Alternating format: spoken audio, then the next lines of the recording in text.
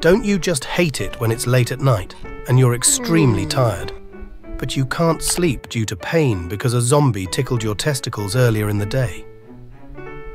Or when you're feeling depressed because you grew up without an ounce of parental affection?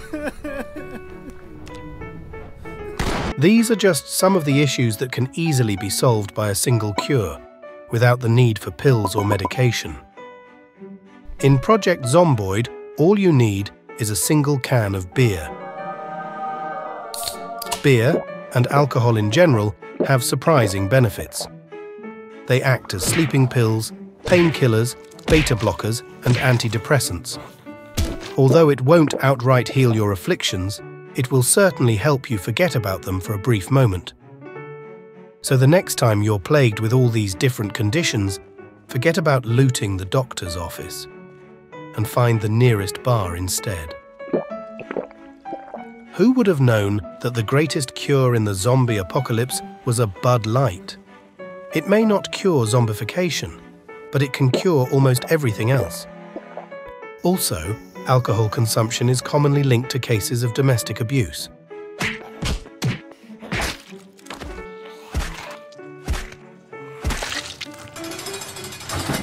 Drink responsibly. When zombies are chasing you, they treat vehicles as obstacles that they have to walk around. They do not go through the car, nor can they push it. The car remains completely stationary no matter how many zombies there are.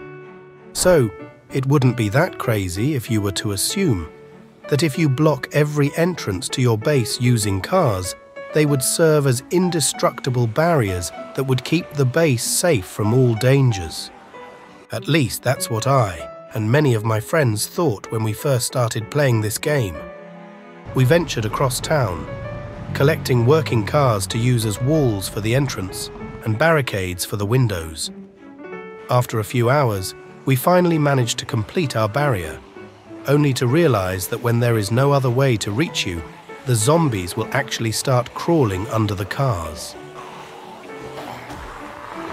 One day, as we were chased by a horde, we ran into our base for shelter, thinking it was safe, only to find out the hard way that we, in fact, were not safe.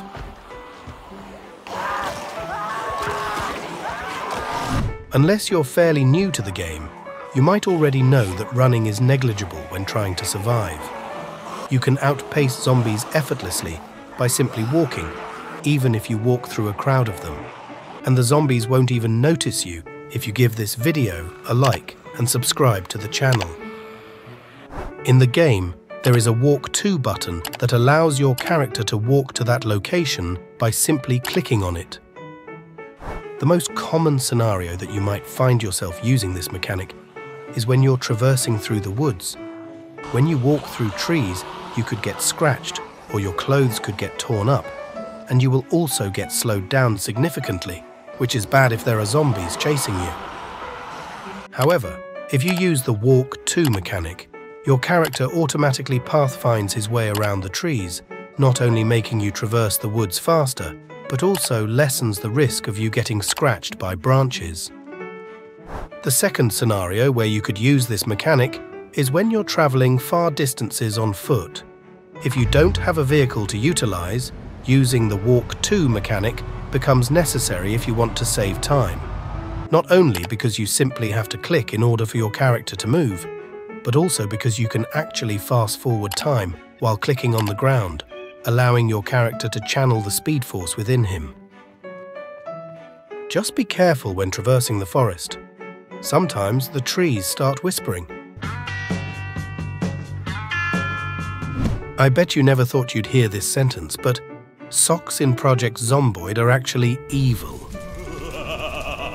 Don't you just hate it when you're playing as you normally do, and then out of nowhere, your character suddenly starts limping?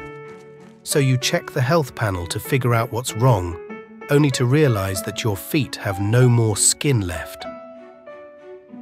On multiple occasions, I have had my shoes break without me noticing, simply because I was wearing socks that are the same color as my shoes.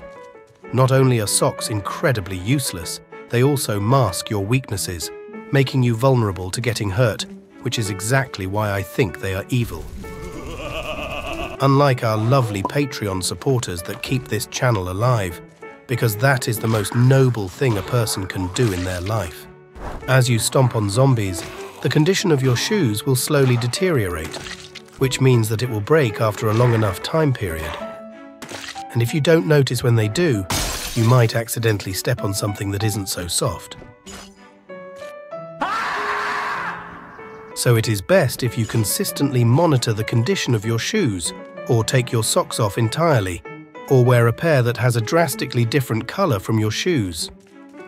Also, did you know that getting bitten can actually be a good thing in Project Zomboid? If you already know that, then I guess you should know the truth about hordes. Thanks for watching.